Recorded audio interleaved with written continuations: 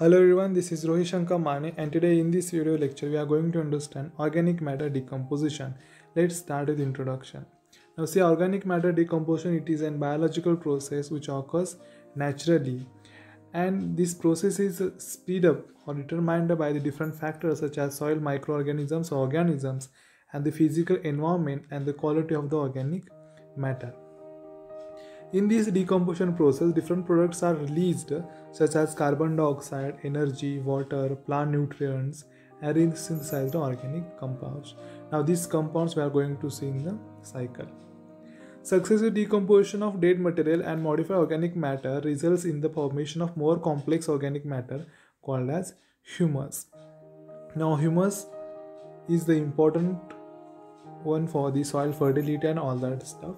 This process is called as humification, and humus affects the soil properties. The most important source for the organic matters are plant remains, animal tissue, excretory products, and cells of microorganisms. So this is all about the introduction of decomposition of organic matter. The next point is organic constituents of the plants. Now these are the important constituents which are required or which are meant for the decomposition. First one, cellulose, most abundant, about 15 to 60% of dry weight. Hemicellulose 10 to 30%.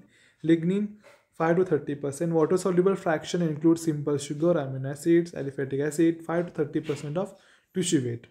Fifth one, ether and alcohol soluble constituents, fats, oils, waxes, resins, and number of pigments. Last one, proteins. Now these are the some 6 main plant constituents are involved in the decomposition. Now the next question arises that who and why will do the decomposition of organic matter. Now first important thing is that the soil fauna is important in the decomposition of organic matter, in that earthworms and arthropods. Now here the fragmentation increases surface area, distributes organic matter within the soil profile. Now next one, soil organisms, that is microorganisms, heterotrophic bacteria and fungi.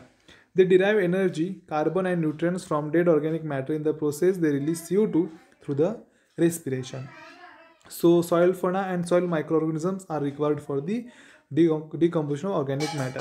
And why they do the decomposition of organic matter? So supplying energy for growth, supplying carbon for new cell synthesis. The cells of most microorganisms commonly contain approximately 50% carbon. This is derived mainly from the substrates. So mainly this decomposition of organic matter is required or is carried out by the soil fauna and soil microorganisms, and they take the energy from that decomposition of organic matter. They take carbon source or energy source and they do their cell synthesis. Now decomposition process. Now first point is the assimilation. Now assimilation means what? The conversion of substrate materials into protoplasmic materials. Example, organic carbon to microbial carbon. Next step is mineralization. Now here conversion of organic substances to the inorganic form. Example, protein from organic material will be converted to inorganic nitrogen in the soil. Third process step is the immobilization, where conversion of inorganic form into organic form occurs. Example, inorganic nitrogen from the soil converted to the microbial protein. Now we can see this reaction where the ingredients are converted to the products. Ingredients are the organic matter, that is CH2O and oxygen. When the CH2 and oxygen comes together, that is aerobic condition, it gives us nutrients, that plus H2O and CO2.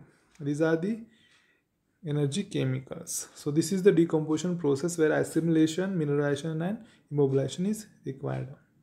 Now these are some factors which affects the rate of decomposition. First one, temperature.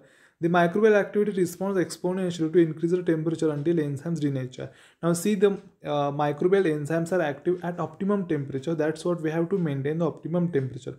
Otherwise decomposition will not happen with absence of enzymes.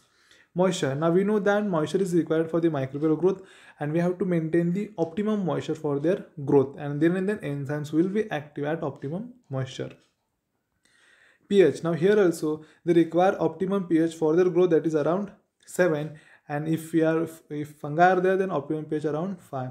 We have to maintain optimum pH, then at that pH their enzymes will be active, and then they will work or they will do the decomposition of organic matter.